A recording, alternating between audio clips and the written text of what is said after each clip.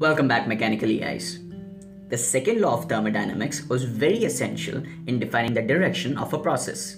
This makes us wonder, what is the second law of thermodynamics? We will explore it as a four-part series. Now, there are two statements of the second law of thermodynamics. First is the Kelvin-plank statement, which states, it is impossible for a heat engine to produce net work in the complete cycle if it exchanges heat only with bodies at a single fixed temperature. Second is the Clausius statement, which states it is impossible to construct a device which, operating in a cycle, will produce no effect other than the transfer of heat from the cooler to a hotter body. Before we establish the equivalence of these theorems, we need to define a few terms.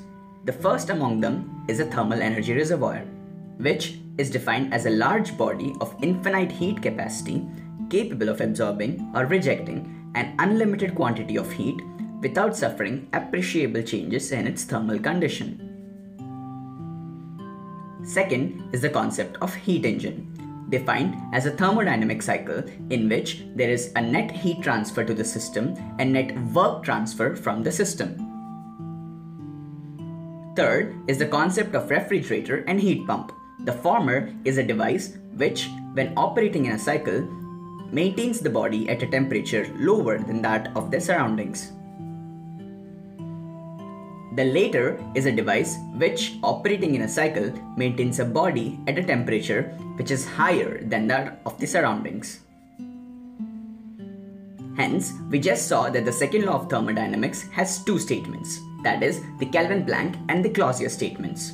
And we also defined some basic terms, namely a thermal energy reservoir, a heat engine, a refrigerator, and heat pump.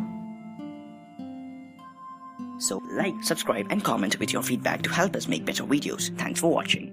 Also, thanks a lot for those constructive comments. You help the channel grow. So, here are the top MechanicalEIs of our last videos. In the next episode of MechanicalEI, find out how the equivalence of Clausius and Kelvin-Planck's theorem is achieved.